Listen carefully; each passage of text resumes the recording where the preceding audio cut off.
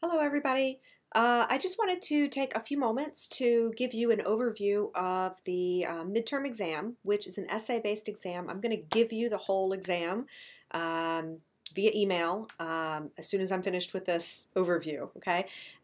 Given the snow and spring break trip and everything, it's just proven a little bit difficult for us to kind of be physically together to go over this. So I'm just going to go over it now, all right? So we're going to do the exam in class next week on Monday, okay? This was actually in the schedule to begin with. I kind of second-guessed myself and thought that I had not prepared for it when in fact I actually had prepared for it. So the midterm exam will be done in class this upcoming Monday. So what date is that? Let's see. So today's the 15th, so on Monday. I don't know what day that is, but it's on Monday, the 24th or something like that, when next we meet.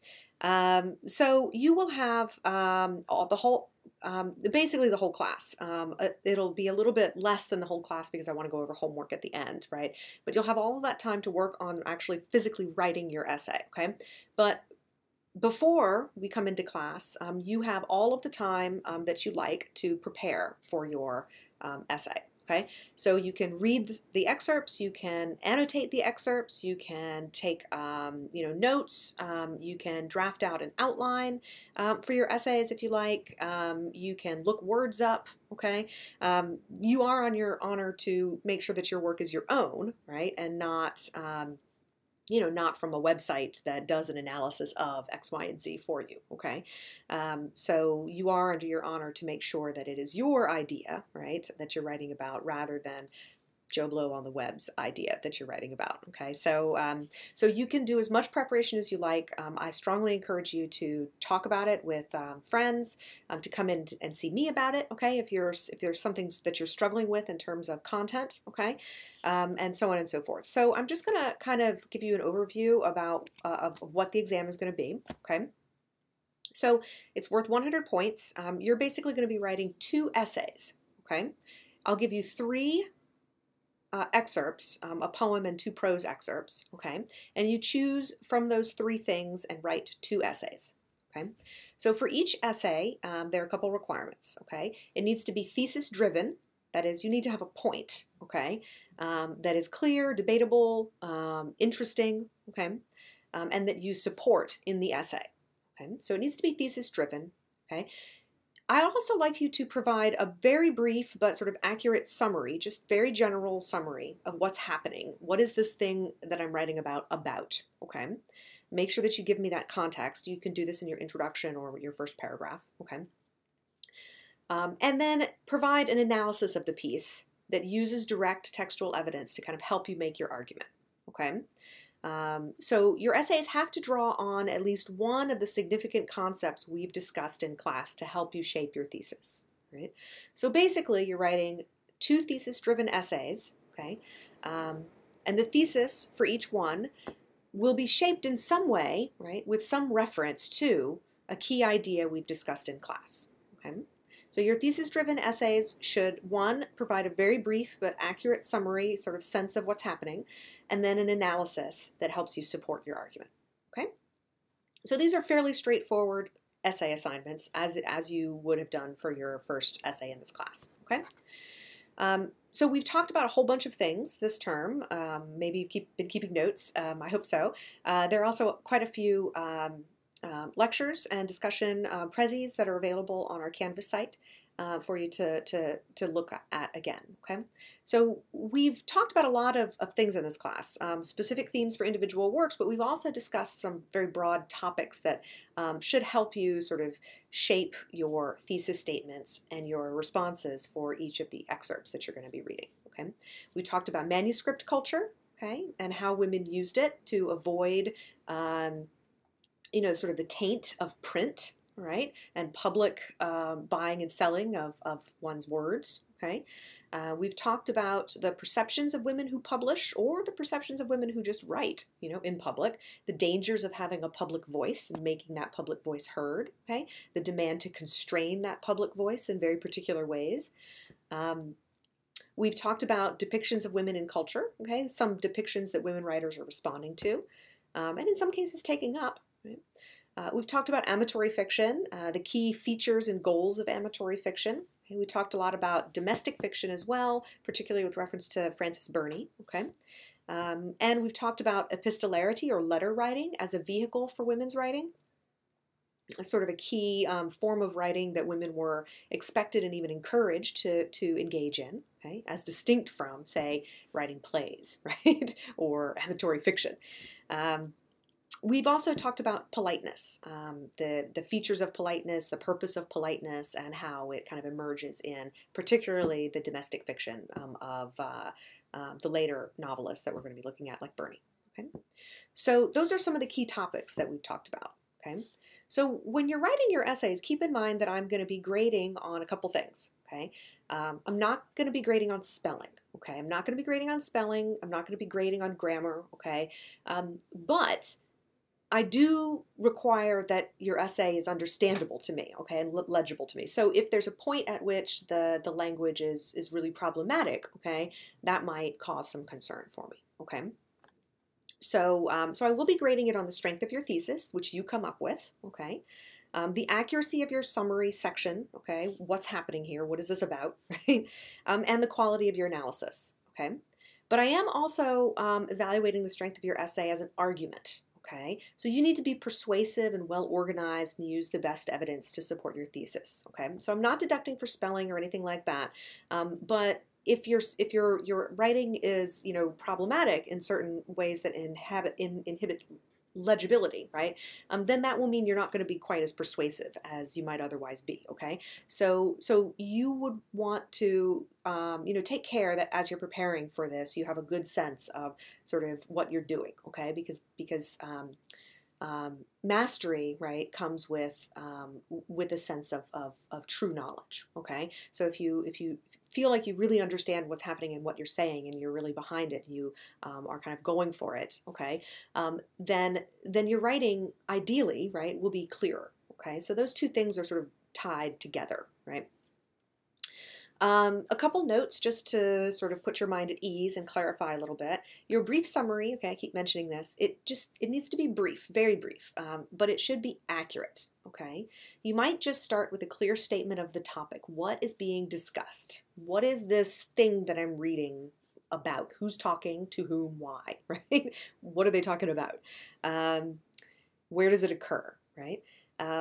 Point out very generally what happens, okay?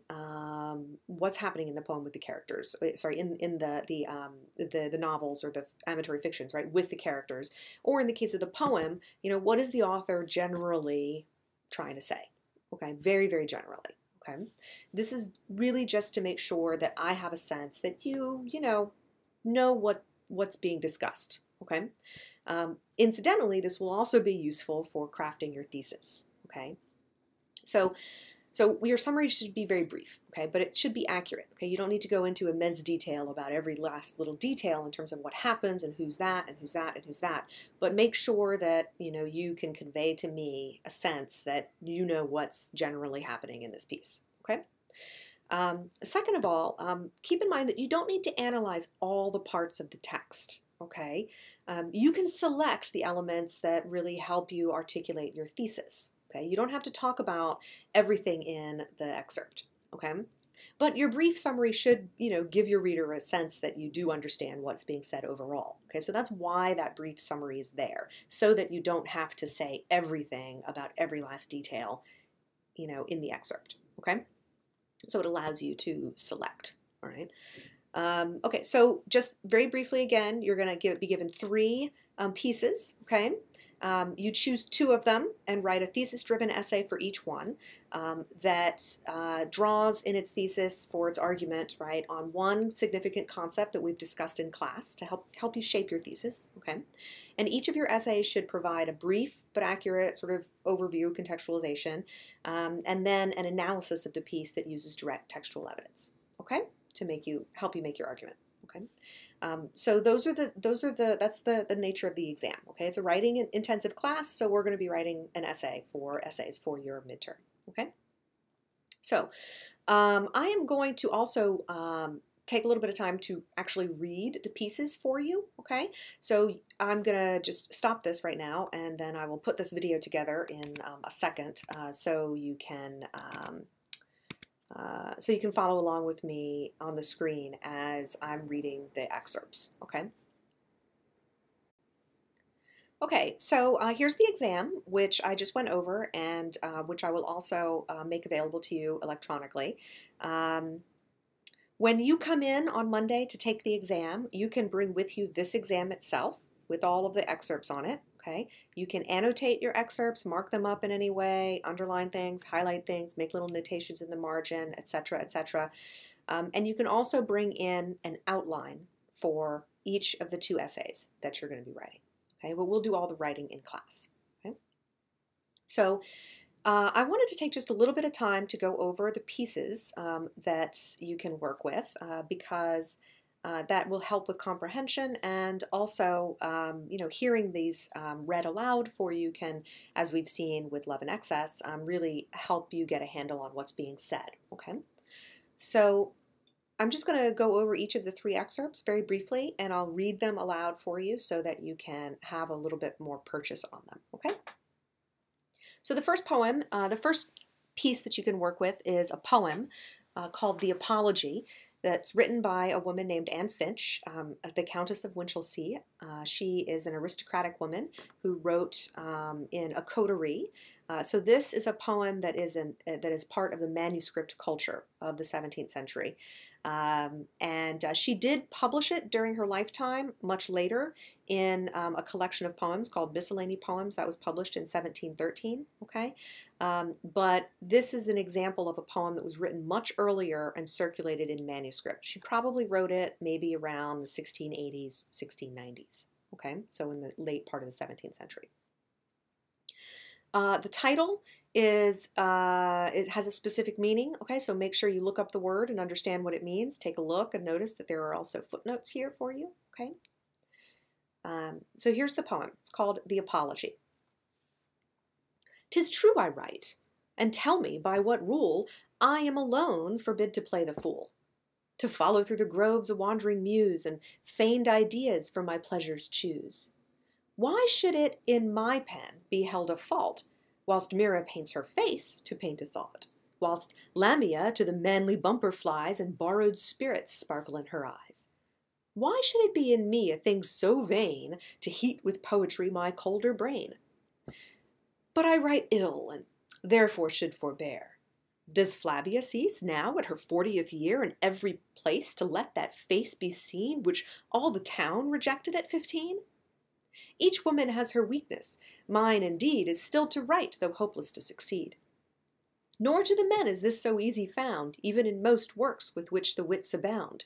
So weak are all, since our first breach with heaven. There's less to be applauded than forgiven." So that is her poem, The Apology. Okay.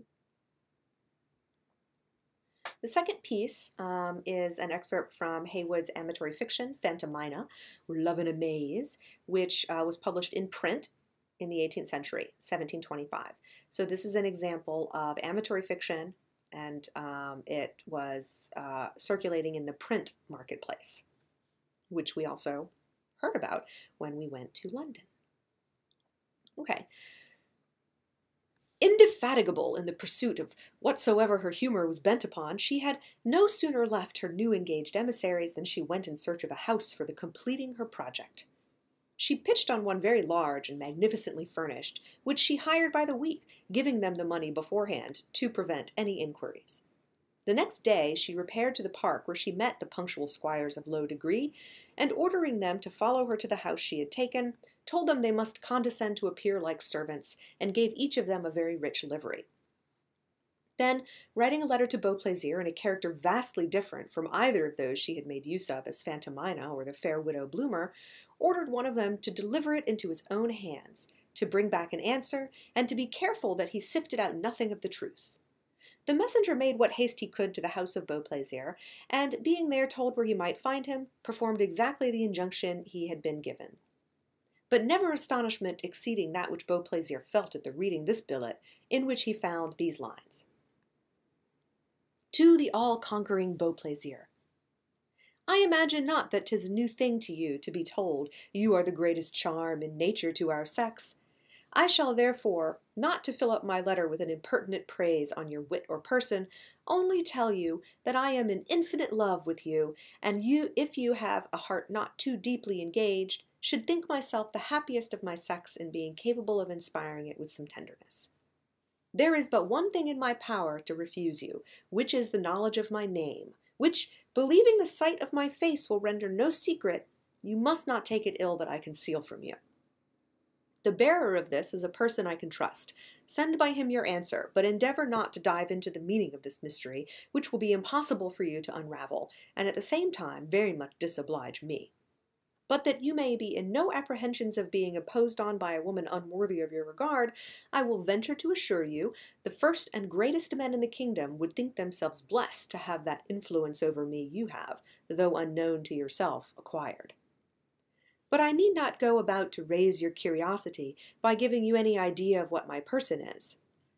If you think fit to be satisfied, resolve to visit me tomorrow about 3 in the afternoon, and though my face is hid, you shall not want sufficient demonstration that she who takes these unusual measures to commence a friendship with you is neither old nor deformed. Till then I am yours, incognita. He had scarce come to the conclusion before he asked the person who brought it from what place he came, the name of the lady he served, if she were a wife or a widow, and several other questions directly opposite to the directions of the letter. But silence would have availed him as much as did all those testimonies of curiosity. No Italian bravo employed in a business of the like nature performed his office with more artifice, and the impatient inquirer was convinced that nothing but doing as he was desired could give him any light into the character of the woman who declared so violent a passion for him, and, little fearing any consequence which could ensue from such an encounter, resolved to rest satisfied till he was informed of everything from herself, not imagining this incognita varied so much from the generality of her sex as to be able to refuse the knowledge of anything to the man she loved with that transcendency of passion she professed, and which his many successes with the ladies gave him encouragement enough to believe. He therefore took pen and paper, and answered her letter in terms tender enough for a man who had never seen the face of the person to whom he wrote. Okay, so that is from Heywood's Phantomina. Okay, the third piece is an excerpt from Frances Burney's novel Evelina, or the history of a young lady's entrance into the world. This also was published in print in the 18th century, much later, 1778. Okay? This is an epistolary novel, of course, meaning it was written in letters. This is letter 46. Evelina is writing to the Reverend Mr. Villars. She is writing June 17th from a place called Holborn, which is in London, as we saw from our experiences last week. Yesterday, Mr. Smith carried his point of making a party for Vauxhall, consisting of Madame Duval, Monsieur Dubois, all the Brantons, Mr. Brown, himself, and me, for I find all endeavors vain to escape anything which these people desire I should not. There were 20 disputes previous to our setting out. First, as to the time of our going. Mr. Branton, his son, and young Brown were for 6 o'clock, and all the ladies and Mr. Smith were for 8. The latter, however, conquered. Then, as to the way we should go. Some were for a boat, others for a coach, and Mr. Branton himself was for walking, but the boat at length was decided upon. Indeed, this was the only part of the expedition that was agreeable to me, for the Thames was delightfully pleasant. The garden is very pretty, but too formal. I should have been better pleased had it consisted less of straight walks, where grove nods at grove, each alley has its brother. The trees, the numerous lights, and the company in the circle round the orchestra make a most brilliant and gay appearance, and had I been with a party less disagreeable to me, I should have thought it a place formed for animation and pleasure. There was a concert, in the course of which a hautboy concerto was so charmingly played that I could have thought myself upon enchanted ground, had I spirits more gentle to associate with. The hautboy in the open air is heavenly. Mr. Smith endeavored to attach himself to me with such officious assiduity and impertinent freedom that he quite sickened me. Indeed, Monsieur Dubois was the only man of the party to whom, voluntarily, I ever addressed myself. He is civil and respectful, and I have found nobody else so since I left Howard Grove. His English is very bad indeed, but I prefer it to speaking French myself, which I dare not venture to do. I converse with him frequently, both to disengage myself from others and to oblige Madame Duval, who is always pleased when he is attended to. As we were walking about the orchestra, I heard a bell ring, and in a moment Mr. Smith, flying up to me, caught my hand, and with a motion too quick to be resisted, ran away with me many yards before I had breath to ask his meaning, though I struggled as well as I could to get from him. At last, however, I insisted upon stopping. "Stopping, ma'am," cried he, "why, we must run on, or we shall lose the cascade." And then again he hurried me away, mixing with a crowd of people, all running with so much velocity that I could not imagine what had raised such an alarm. We were soon followed by the rest of our party, and my surprise and ignorance proved a source of diversion to them all, which was not exhausted the whole evening. Young Branton, in particular, laughed till he could hardly stand. The scene of the cascade I thought extremely pretty, and the general effect striking and lively. But this was not the only surprise which was to divert them at my expense, for they led me about the garden purposely to enjoy my first sight of various other deceptions. About 10 o'clock, Mr. Smith having chosen a box in a very conspicuous place, we all went to supper. Much fault was found with everything that was ordered, though not a morsel of anything was left, and the dearness of the provisions, with conjectures upon what profit was made by them, supplied discourse during the whole meal. When wine and cider were brought, Mr. Smith said, "Now let's enjoy ourselves. Now is the time, or never. Well, ma'am, and how do you like Vauxhall?" "Like it?" cried young Branton. "Why, how can she help liking it? She has never seen any such place before, that I'll answer for." "For my part," said Miss Branton, "I like it because it is not vulgar." "This must have been a fine treat for you, miss," said Mr. Branton. "Why, I suppose you was never so happy in all your life before." I endeavored to express my satisfaction with some pleasure, yet I believe they were much amazed at my coldness. "Miss ought to stay in town to the last night," said young Branton, "and then it's my belief she'd say something to it.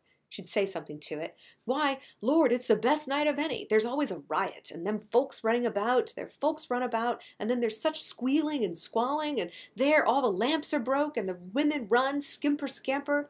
I declare it would not take 5 guineas to miss the last night. I declare I would not take 5 guineas to miss the last night." I was very glad when they all grew tired of sitting, and called for the waiter to pay the bill. The Miss Brantons said they would walk on while the gentlemen settled the account, and asked me to accompany them, which, however, I declined. "You girls may do as you please," said Madame Duval, "but as to me, I promise you I shan't go nowhere without the gentlemen." "No more, I suppose, will my cousin," said Miss Branton, looking reproachfully toward Mr. Smith. This reflection, which I feared would flatter his vanity, made me most unfortunately request Madame Duval's permission to attend them. She granted it, and away we went, having promised to meet in the room. To the room, therefore, I would immediately have gone, but the sisters agreed that they would first have a little pleasure, and they tittered and talked so loud that they attracted universal notice. "Lord, Polly," said the eldest, "suppose we were to take a turn in the dark walks." "I do," answered she, "and then we'll hide ourselves, and then Mr. Brown will think we are lost." I remonstrated very warmly against this plan, telling them it would endanger our missing the rest of the party all the evening. "Oh dear," cried Miss Branton, "I thought how uneasy Miss would be without a beau." This impertinence I did not think worth answering, and quite by compulsion I followed them down a long alley in which there was hardly any light.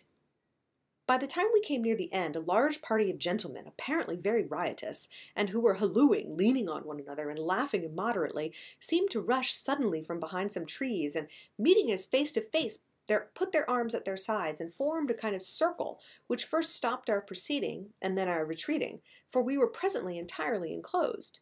The Miss Brantons screamed aloud, and I was frightened exceedingly.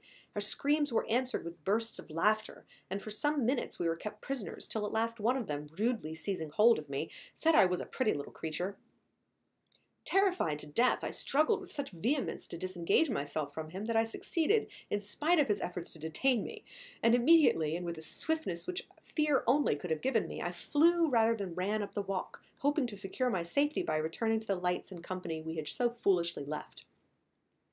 But before I could possibly accomplish my purpose, I was met by another party of men, one of whom placed himself so directly in my way, calling out, "Whither so fast, my love?" that I could only have proceeded by running into his arms. In a moment both my hands, by different purses, were caught hold of, and one of them, in a most familiar manner, desired, when I ran next, to accompany me in a race, while the rest of the party stood still and laughed. I was almost distracted with terror, and so breathless with running that I could not speak, till another, advancing, said I was as handsome as an angel, and desired to be of the party. I then just articulated, "For heaven's sake, gentlemen, let me pass." Another, then rushing suddenly forward, exclaimed, "Heaven and earth, what voice is that?" "The voice of the prettiest little actress I have seen this age," answered one of my persecutors. "No, no, no," I panted out, "I am no actress. Pray let me go, pray let me pass." "By all that's sacred," cried the same voice, which I then knew for Sir Clement Willoughby's, "'tis herself." "Sir Clement Willoughby," cried I, "oh, sir, assist me, or I shall die with terror." "Gentlemen," cried he, disengaging them all from me in an instant, "pray leave this lady to me." Loud laughs proceeded from every mouth, and 2 or 3 said, "Oh, Willoughby has all the luck," but one of them, in a passionate manner, vowed he would not give me up, for that he had the first right to me and would support it.